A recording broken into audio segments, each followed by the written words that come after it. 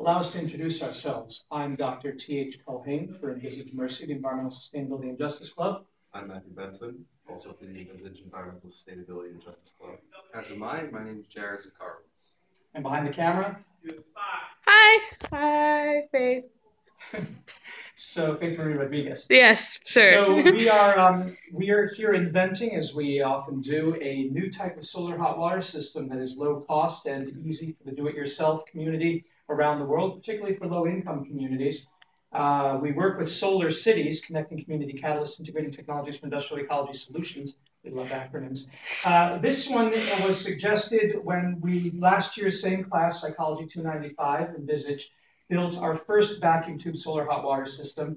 And we brought it up to Kathy Puffers from Tower Gardens, who gave us our vertical aeroponics lecture, and then from whom we bought our Tower Gardens here for Mercy for soilless gardening.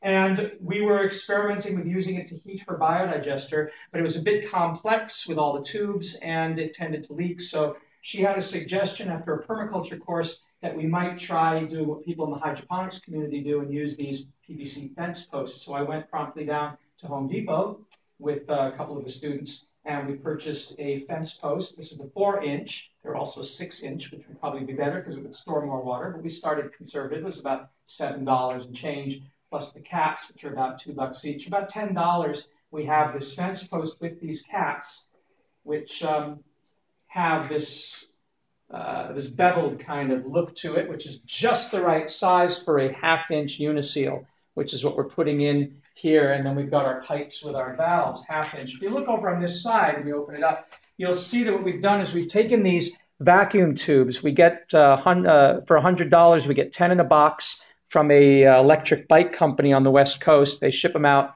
$10 a tube when you buy the 10, otherwise they're more expensive. And we've got these uniseals. If you go down here, you can see these are the 2-inch uniseals that we have from US Plastics or from AussieGlobe.com. And then it just so happens that the 2-inch uniseal is exactly the right size for the vacuum tubes. And we shove them in until they come just above the top of the rubber in the uniseal. And we're able to fit all 10 in a standard fence post. So it's almost as if it was designed for that.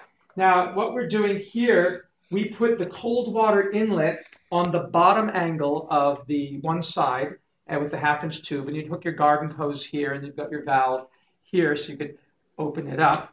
And that would let the cold water in low. Now, if we back up a little bit here, the cold water will then flow through the bottom part and drop down into these tubes. These are hollow vacuum tubes until it fills them up with water. So you'd fill this up and continue filling until the whole thing was filled with cold water, having this part, this valve here, closed. Now, this is the hot water out, and it's at the topmost part because that's where hot water will go. Hot water rises and cold water falls. Once this is all filled with water, and once we glue these, it will be watertight, and this is above that, you've got this ability then to sit this in the sun, and we'll build a stand for it, so that the sun's light, which we just proved today, didn't we?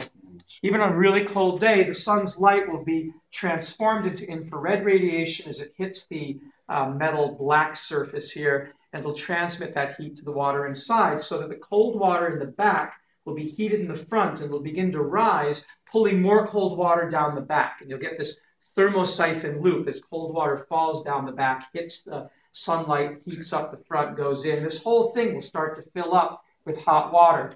And at that point, you would then run more cold water in here at a slow trickle rate, and then it will push the hot water out and up, and then this will go in a hose down to your shower, to your biodigester.